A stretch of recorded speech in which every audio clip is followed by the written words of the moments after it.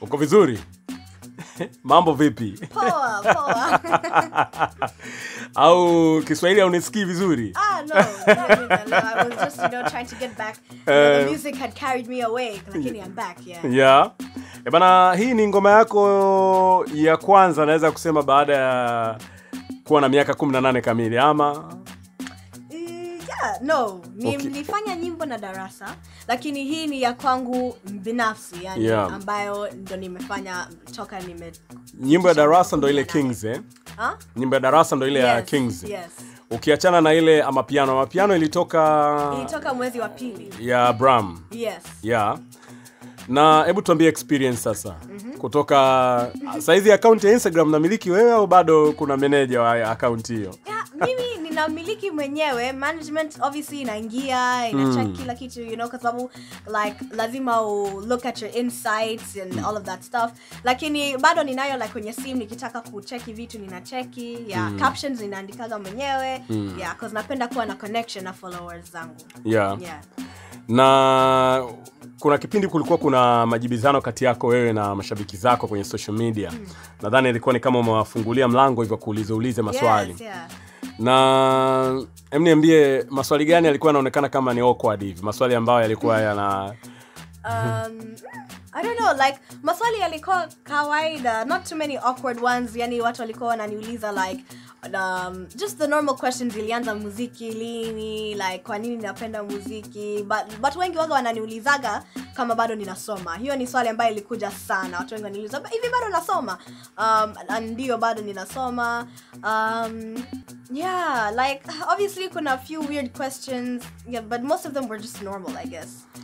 Moja ya swali ambalo unaliona huwa haulipendi. We are human being, unajua. Kuna muda huwezi kuficha feeling. Ni lipi? I don't know, like it's ni ngumu kusema sasa hivi like off my head. Lakini obviously naweza kukumbuka a few times labda nimesoma swali I'm like jamani kweli mtu anaweza kuniuliza hii swali, lakini siwezi kukumbuka tu just off my head right now. Yeah. Muziki una mchanganyiko wa vitu vingi sana. Achana na mambo tuliongea off air, nadhani tu focus hapa. Una mchanganyiko wa vitu vingi sana. Unaonaje nafasi yako kwenye industry? Like competition. Unajua kiukweli mimi sipendagi kuona kama mtu ni, yani sijui kwa nini watu wanafanyaga muziki inakuwa kama competition. Mimi naona tu it's everyone is in the game and everyone's having a good time, Ukianza kuona muziki kama competition, unaanza kufanya kwa sababu sio, not like it's your passion or anything, lakini kwa sababu unataka kumzidi mtu. Mimi naangalia tu muziki kama something I'm passionate about, siangalii kama mtu yote is my competition au kama mimi ni competition wa mtu yoyote. Yeah. Ukifananishwa na wasanii wengine unajisikiaje? I don't know, I guess it's just normal, hawezi act like people will always do that, like hata shuleni ulikuwa unafananishwa na watu darasani, things like that, so kufananishwa I guess it's a normal thing. And na unaangalia wapi? Unaangalia success yako Tanzania ama nje ya Tanzania? Ninaangalia everywhere, like kwa sababu mimi in terms of my goals, like I'm someone that wants to go, I'm looking into the global market. Kwa hiyo ninaangalia both hapa Tanzania lakini pia nje ya Tanzania.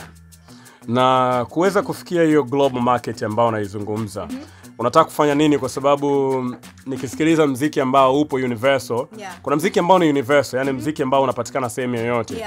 Lakini muziki ambao utakutambulisha wewe kama peke yako, yani unatengeneza market yako, unatengeneza platform yako. Unafikiri unataka kufanya nini hapo? Utafanya nini? I think the only thing ambayo naweza the music industry is very saturated around the world. Kuna watu wengi sana duniani wanafanya muziki. So the only way ambayo unaweza to be different is to be you. Kwa sababu hamna mtu ambaye anaweza kuwa wewe. Like kila mtu ana like talent na gift ya kipekee. Kwa hiyo I guess ni mimi to stay true to myself, sitaki please anybody, sitaki kufanya kitu yani kufurahisha mtu, just to stay true to myself, na hiyo pekee ndo ni kitu ambayo itanifanya niwe unique from anybody else in the world, I think. The game is rough and tough. Are you going to be in the rough side? Yani unaweza kuwa kama vile ambavyo tunaona kabla ya nyimbo tunaona maajabu, scandals, kicks. Scandals. No. Kwa kweli mimi sio mtu ambaye na I really believe in scandals. Mimi naamini kwamba muziki mzuri utajiuza mwenyewe. Yani bila kufanya kitu chochote kupata attention ya watu. Yani kama muziki mzuri umetoa ngoma ambayo ni nzuri, yenyewe itapata attention ya watu. So mimi ni kuwa na bidii tu, like determined na kuwa focused katika muziki wangu, kuhakikisha kwamba muziki ni mzuri na sihitaji kufanya scandal yoyote kuifikisha mbali. Nimeona unafanya ile inaitwa Teen Talk nini? Yeah. Inaitwa Teen Talks with ni kama ni mara 3 hivi, imeenda miaka 3 mfululizo au miaka mingapi? Ndio. Nilianza nilikuwa na miaka 16. So yeah, 16, right? Umefanya 17, nimeona 19 pia. Yeah. Alafu na mwaka jana. Yeah, mara 3 nadhani. Yeah, nimeshafanya like nimefanya like mara how many times? 8 times. Mara 8. 8 times. Waga nilikuwa naifanya kila miezi 3, lakini kwa sababu ya corona niliacha kidogo, ndio maana sikuifanya sana last year, lakini it's been going on for a while and it's normally very consistent. Ume-experience kitu gani kwa vijana hapo? Yeah. Ukifanya hiyo unapata unajifunza nini? Unajifunza nini kwa vijana? Okay, so ngoja nielezee, labda kuna mtu ambaye hajui Teen Talks ni nini. Ni kama like a program ya vijana ambayo inahusiana na afya ya akili. You know, kuna vijana wengi ambao waga wanapitia mambo mengi sana, lakini hawana mahali pa kwenda kuongea. Unajua saa zingine kuongea tu, to talk to someone inasaidia sana. Kwa hiyo unakuta vijana wanakaa tu na their problems, their stress, alafu they bottle it up. Next thing you know, inafikia a place of depression, you know, wanapata anxiety. So nilitaka kuanzisha hiki kitu wapi vijana tunakutana tu kama vijana, you know, na watu wanasikia huru kuongelea vitu ambao vijana tunapitia. Yani kwa sababu mimi na miaka 18, kijana mwingine akija anaona kama mimi ni mwenzake, anaona like I can talk to them. Kwa sababu vijana wanapitia mambo mengi, lakini unakuta hawana ukaribu labda na wazazi, au wanaogopa kuongea shuleni, labda wanaogopa kufukuzwa shuleni. Labda kuna kijana ambao anatumia madawa ya kulevya, anataka kuacha, lakini hana mahali pa kwenda, na unakuta tu anaendelea kutumia madawa ya kulevya, they party, wanafanya vibaya shuleni kwa sababu tu they don't know how to deal na hiyo stress na hiyo depression. Kwa hiyo nilianzisha hiyo program to deal with that, na kuonyesha vijana tu kwamba hawako peke yao na ni sawa kuongea na mtu na to seek help for whatever they're going through. So waga tunakutana kama vijana, na pia na psycholojia wanakuja pia kabisa kutupa like proper special help for the young people that are there that need that help.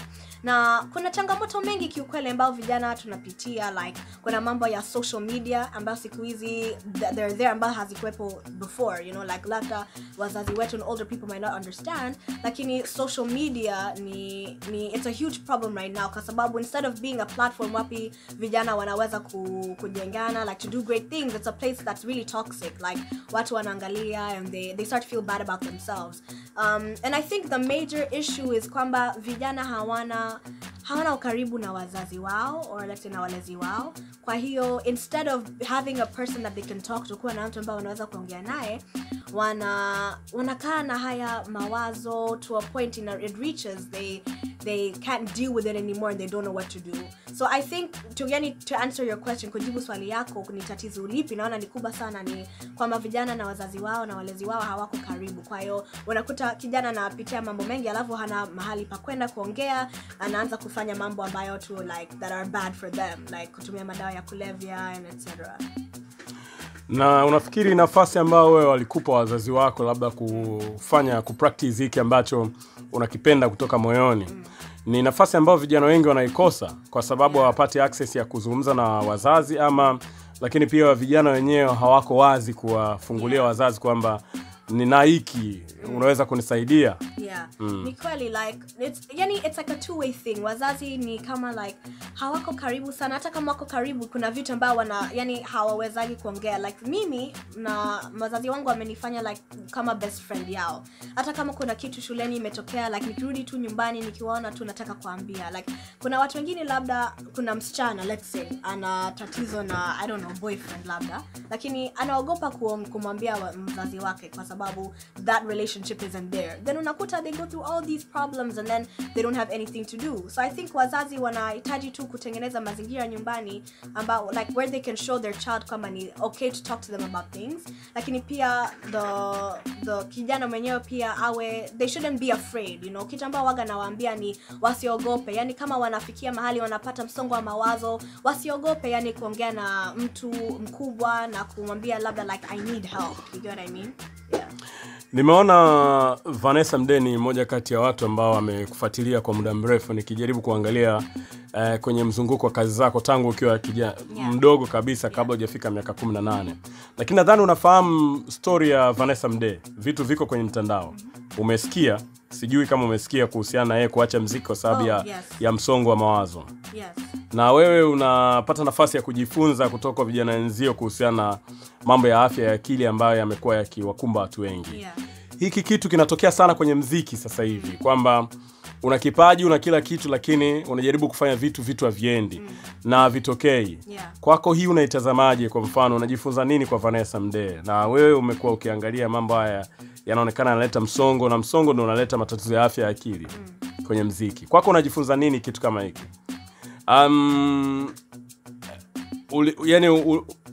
Unaweza ukashare experience kwamba kama mambo ambayo Vannessa Mdee alisema ni msongo wa mawazo alipata kwa sababu ya muziki. And you are a musician. Yeah. Na muziki unakupa nafasi, una talent, una kila kitu, lakini vitu havitokei. Yani unataka wewe ni msanii mzuri, unajaribu kufanya, labda unaona mashabiki hawapokei, they don't receive your work. Kwako unajifunza nini hapa kwenye muziki na mambo ya changamoto hizi ambazo zinatokea?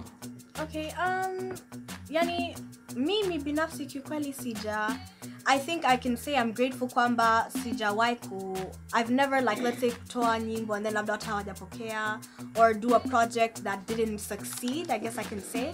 And I think the only reason for that ni kwa sababu pia mimi namwamini sana Mungu. Yani kabla sijafanya kitu chochote naomba na ikabidhi mikononi mwa Bwana na nasema like God just go before this. So I think also kama kuna mtu ambaye yuko kwenye industry na anapitia mambo and it's reaching a point where they feel like they're becoming depressed, ningemshauri tu to just take some time to pray about it, you know, because when you pray about things, prayer really works, you know, and it helps you get through the toughest of times. So for me personally, I think I'm able to just slide through because I have God behind me. Zaji ni 9:11 hivi sasa kwenye Milazo. Tucheze ni idea ya ilikujaje idea tucheze? Okay, so how did the idea come? It's actually very interesting because it all happened like in sync. Nilienda kuna cousin wangu mmoja anaitwa Natalie, anafanyaga events zinaitwa backyard soiree.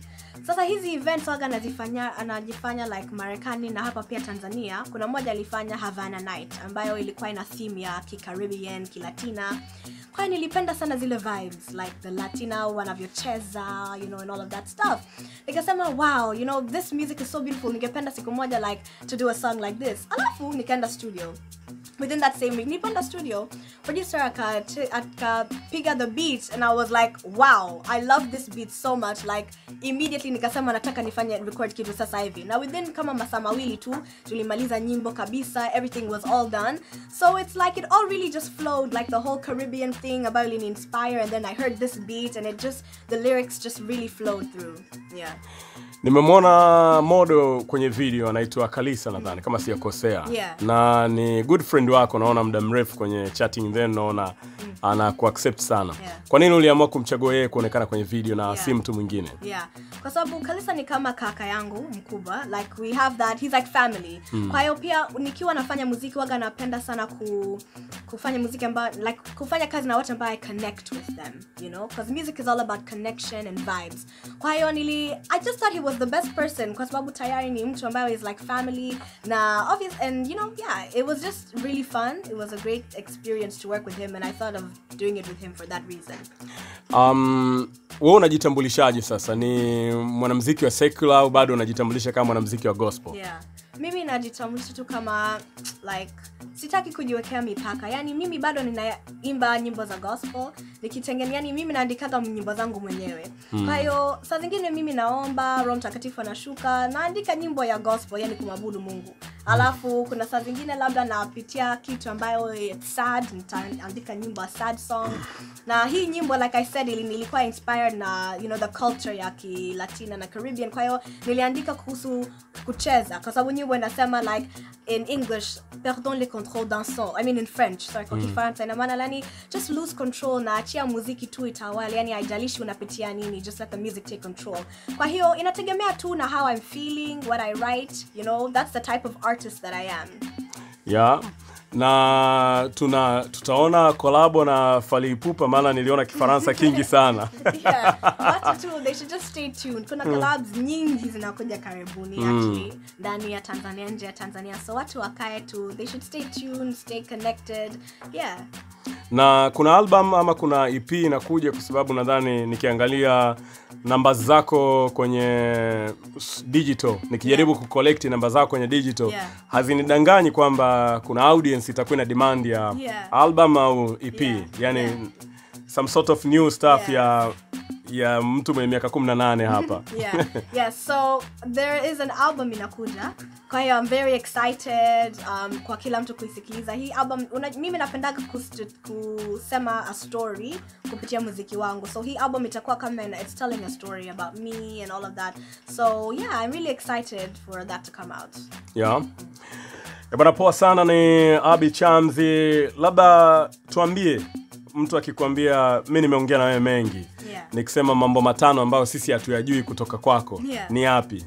5 things ambazo sisi we don't know. Yani tukiambiwa Abi Chams, hizi ni fact kwamba sisi hatuzijui. Ni zipi kutoka kwako? 5 things. 5 things. Okay. Number 1, I don't know. Napenda sana kusoma like vitabu nikiwa sifanyi muziki and I'm not like busy. Napenda sana kusoma vitabu, that's one thing, I guess. 2, I don't know. Na chakula yangu ambayo naipenda sana zaidi ni chapati. It's very interesting because mimi napenda, actually kuna view, napenda sana macaron ambayo it's a French pastry, really yummy. Lakini if I had to pick between macaron and chapati, ningechagua chapati. Like sijui kwa nini, unajua chapati is very basic. Lakini mnaipenda sana na sipendi na mchuzi nyingine, yani napenda kwela tu kavu, just chapati, just like that. Yeah, love that, love chapati. What else? I don't know. I can, okay, sijui nasemaje because ni radio, hawezi kuniona, lakini ninaweza kugusa pua yangu na ulimi. Jaribu kwa sababu wataiona kwenye wataiona hapo. Nilikuwa darasa ya like 3, yani nilikuwa, yani kila mtu darasani alikuwa ananipenda because nilikuwa that cool girl ambaye anaweza kugusa pua na ulimi. Like it made me such a cool kid. Hiyo ni ngapi? 3. Ya 4. I don't know. What else? Ninapenda sana mbwa. I don't know. I have pets at home that I love. Ndio maana yule mwingine alikufa Yes, jamani, hapo umenikumbusha. Pebbles. Anaitwa Pebbles. Alikuwa Siberian Husky. Aliumwa actually. Yeah, aliumwa, so alifariki. It was really sad. Really sad. Lakini now we still have Coco. Namba 1 Coco. Tuna German Shepherds na Rottweilers pia. Lakini Coco ni Pomeranian, yani ni kadogo. Hakui yani zidi hapa. Na yeye, yani I think, how old is she now? Ana miaka 77 in dog years. Yani kwa watu it's like miaka 11. Ana miaka 11. So tangu nilikuwa mdogo sana, yani ni kama mwanafamilia, anaitwa Coco. Yeah, just a random story. That's 4. Third one is sijui count. Ya 5.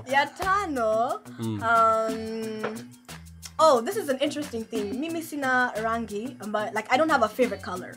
watu wengi waga wananiuliza Abby, what's your favorite color? Like unapenda rangi ipi zaidi? Like sina rangi, I don't have a favorite color, like siwezi kuchagua, like napenda rangi zote. Like mtu mwingine anasema rangi yangu ambayo naipenda zaidi ni blue or nyeupe, lakini mimi like I can't pick, napenda zote. Yeah. Okay, that's 5. Tumalize na haya. Wakati unasherehekea siku yako ya kuzaliwa, naona uliposti video yako ya miaka 10 na ya muda kidogo wakati unaimba. Ulikuwa wapi pale? Nadhani na maana. Hapa ilikuwa hapa, lakini shuleni ilikuwa like darasa la 5. Ilikuwa like it was just like like mishoni wa mwaka shuleni tulikuwa tuna kitu inaitwa Christmas recital. Yani Christmas ulikuwa kuna show ya shule nzima tunafanya.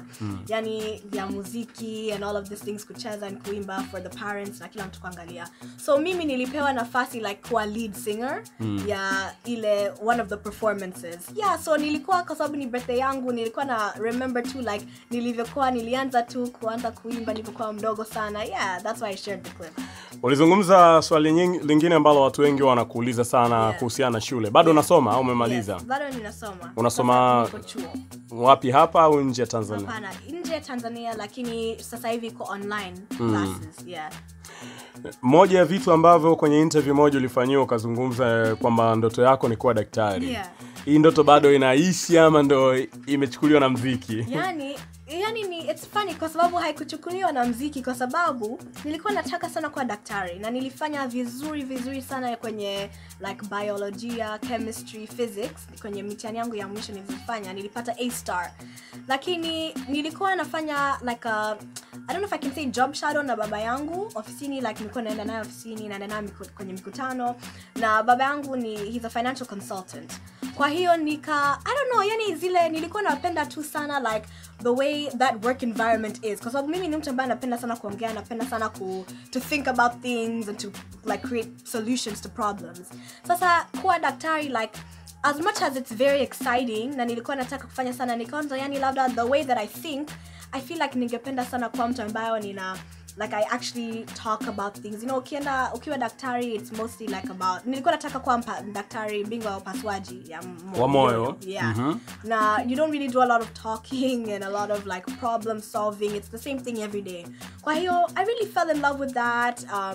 That, you know, different side of things, the corporate world. Kwa hiyo, I made the decision kwamba ningependa pia kufanya business and finance, ambayo ndo kitu ambayo nasoma sasa hivi. Yeah, bana niulize kitu kingine. Abby, school music inaendelea?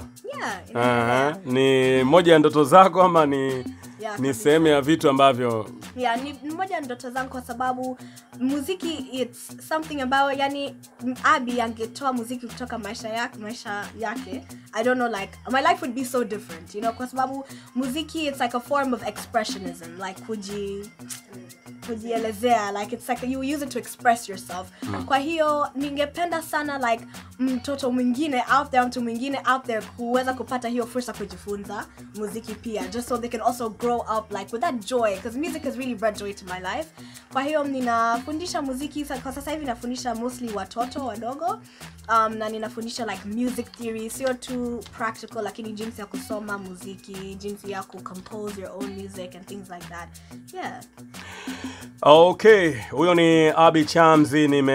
Umemsikia, tumezungumza vitu vingi sana kutoka kwake, na rekodi yake inaitwa Tucheze, ambayo unaisikiliza hivi sasa kwenye Milazo, na check time yako ni 9 na dakika 22. Na hii ni moja kati ya interview ndefu zaidi kufanyika kwenye Milazo kwa tangu niwepo hapa kwenye Milazo, kwa sababu interview ni dakika 5 tu. Ala vitu vingine nimevihifadhi, nadhani ngoma nyingine ikija, mashuti mengine, kwa sababu atakuja amejua Kiswahili vizuri, kwa sababu hapa interview ni Kiswahili straight. Bana, moja kwa moja tunaingia kwenye kali 9, msikilizaji. Anasemaje, ungependa kufanya kazi na msanii gani wa Nigeria? Wa Nigeria?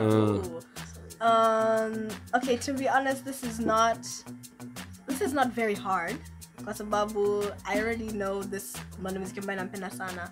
Actually no, there's two. Ninampenda sana Burna Boy, lakini pia Rema. Yeah.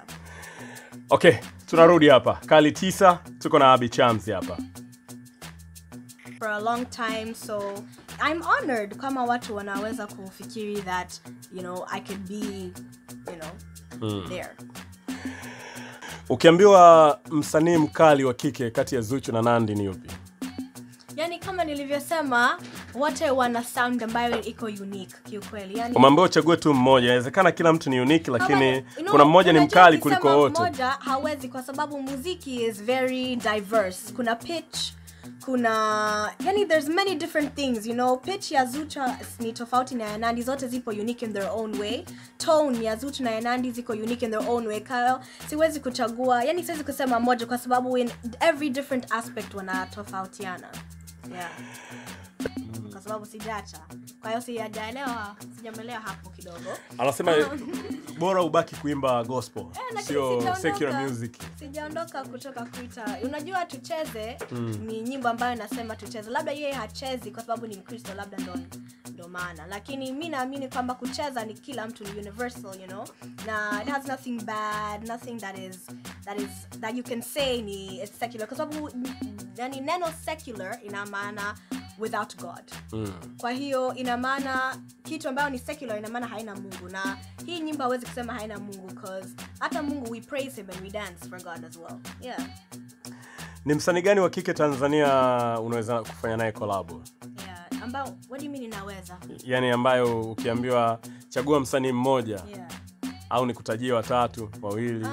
I think kati ya Zuchu na Nandy. Nani unaweza kufanya naye collab? You know, I think ingekuwa nzuri, you know, I think tungefanya wimbo wote, yani kama like girl power, yani ku empower women, you know, wote pamoja would be very beautiful, you know. Nafikiri umepewa nafasi ya kuchagua mmoja tu. Choose one. Collab yako ni moja. Mzee wa Mikito.